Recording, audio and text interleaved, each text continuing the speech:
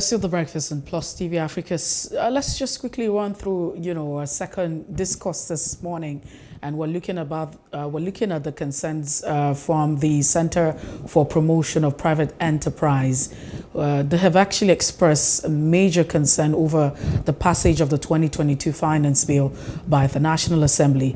Muda Yususf, who is the director of the think tank, he said that the hasty passage of the bill calls to question the representation role of the National Assembly, adding that there was no room for public hearing and engagement with stakeholders in the consideration of the bill. Now, it might interest you to know that on Wednesday, just about some weeks ago, the National Assembly passed the Finance Bill, a legislation that proposes key reforms to specific taxation, customs, excise, and fiscal laws. The bill amends several laws, including the Capital Gains Tax Act, Companies Income Tax Act, and Personal Income Tax Act. That's the Petroleum Profit Tax Act as well. A Stamp Duty Act, Value Added Tax, and Public Procurement Act. The organization argued, however, that it's very curious and puzzling that the Senate gave just 24 hours notice for stakeholders to attend a public hearing on the bill.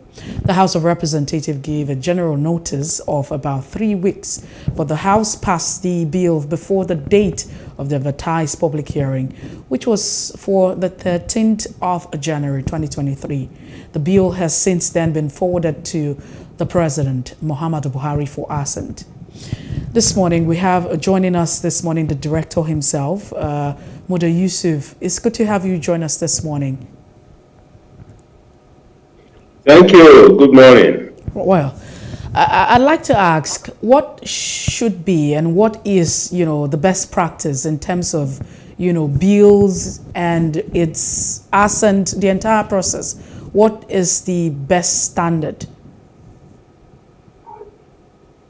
Well, the best practice for the enactment of a law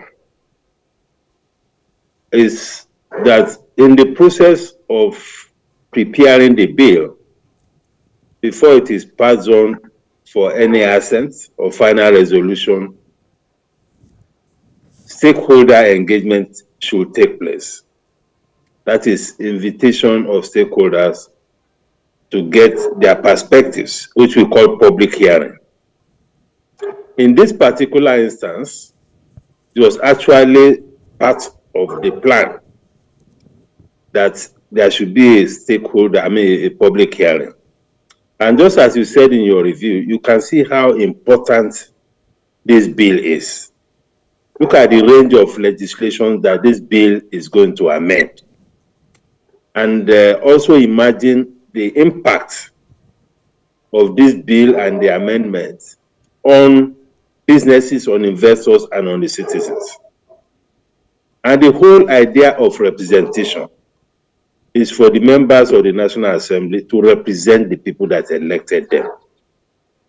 And the best way you can represent them is also to listen to them on whatever major legislation that you want to embark upon. So, because of the importance of this bill, particularly to investments, because we are talking about investment, we are talking about job creation, we are talking about poverty reduction, all those cannot happen if you don't have the right kind of legislative environment for investments to take place. So in this particular instance, the Senate gave only 24 hours for public hearing. Imagine for this range of bills that require people to prepare, you have to travel to Abuja and all of that, and all you got was just 24 hours notice.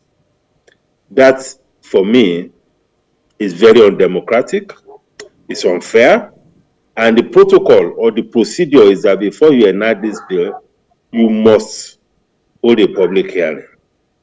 The House of Rep, on the other hand, initially was a lot more magnanimous. It gave 3 weeks, which is more like it. The public hearing was supposed to be held on the 13th of January. But for some strange reasons, and I imagine that the pressure must have been coming from the Senate, they also just passed the bill. even before the date of the public hearing. So for the business community, this is coming as a rude shock.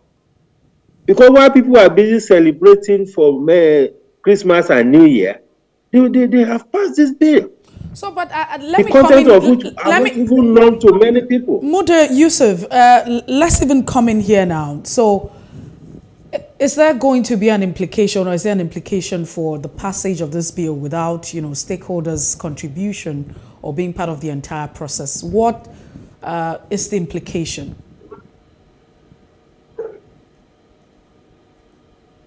Well, there are quite a lot of implications. I mean, you can see the number of bills that have been amended. Just a few. Let me just mention a few. There's going to be, and this is contained in the amendments, an imposition of 0.5% levy on all goods that are imported from outside of Africa. Don't forget, already we pay import duty on this bill. We pay all manner of charges on this bill. I mean, on these goods. Already we have a 0.5% levy for ECOWAS. Now a proposal is coming to impose another 0.5% levy on all goods that are imported from outside of Africa. And don't forget, there are so many things that we import from outside Africa, particularly equipment, some raw material that are not available in Africa, machineries and all of that. So if we impose another 0.5% on that, not minding the fact that there are other charges, even VAT, not minding the challenges that businesses are going through with the foreign exchange, not minding the challenges of access to credit, inflation and all of that. This is an additional burden, not just on business, but on citizens. Secondly, there's a proposal in that bill that all services will now be liable to excise duty. What excise duty means is that it's a tax on all your services. Any service that you render to your customer will attract a tax. Already we have VAT on most of these services. We have withholding tax. These companies pay company income tax. They pay all sorts of taxes already, both to the federal and to the state. So where is this coming from? I've never heard it anywhere in the world that you impose excise duty on all services. The rest they will impose was not stated in the bill. This will be determined by presidential order. So there's another thing hanging over the business community, which of course requires that there has to be some consultation or engagement. That did not happen. There's also a proposal to increase the tertiary education tax. Currently it is 2.5%. It's now being moved to 3%. So you can imagine, and there are also all other proposals like gas flaring tax. The tax on gas flaring company, I think, was moved from 30% or so to 50%, irrespective of the amount of gas that you flare. So if you have this, and you have business already paying company tax of 30%, they're already paying tertiary education tax of 1% of their profit. They are paying what you call NITDA. NITDA is a Technology Development Agency tax, also of 1% of profit. They are paying N.A.S.S tax, also something related to technology agency, 0.25% of their profit. They are paying police trust fund levy of 0.005% of their profit. One would begin to wonder what contract.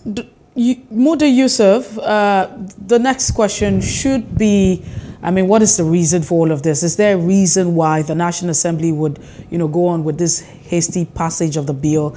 And will there, now that, it's been passed, of course, it's in front of the president. Is there anything that can be done? Because I have looked at the engagement. I haven't really seen, you know, a public engagement.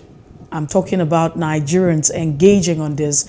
Maybe that's because it was slipped into the process or the period of festivity, and everyone has been, you know, carried away with the celebration and have forgotten about, you know, some critical issues that might come back to bite, you know, them in the new year. So, but quickly, in less than a minute, is there a way out of this? Is there a reason for this? Of course, there's a way. We have appealed. We have appealed to the president to withhold assent. I mean, this is a democracy. The people have to be carried along. The people need to be consulted. And the processes have been violated by the National Assembly. And if that fails, of course, there's also the legal option. If we can prove to the court that there has been an infraction in the procedure of passage of the bill, of course, the court has the final say on matters like this. We can interpret the Constitution. But the bottom line is that this is not fair to the business community. It's not also fair to the citizens. Well, we can only continue to talk about this and hope that, you know, the president withholds his assent, you know, to this particular bill, and Nigerians will wake up to the reality of the implication of all of this if it becomes a law.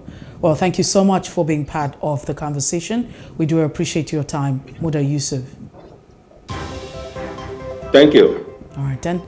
And that's the size of a conversation on The Breakfast this morning. We hope to return tomorrow with more interesting headlines. If you missed out on any part of the conversation, it's fine to follow us on Facebook, Twitter, and Instagram. And do subscribe to our YouTube channel at Plus TV Africa and Plus TV Africa Lifestyle. My name is Messi Boko. We join the newsroom at 9 o'clock for the news brief. Please stay with us. Good morning.